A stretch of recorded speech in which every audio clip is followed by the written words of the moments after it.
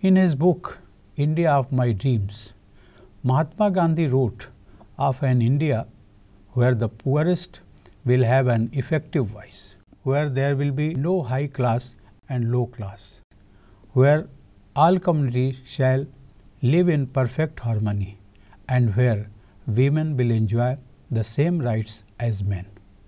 These ideals are a constant reminder of the India that we are building.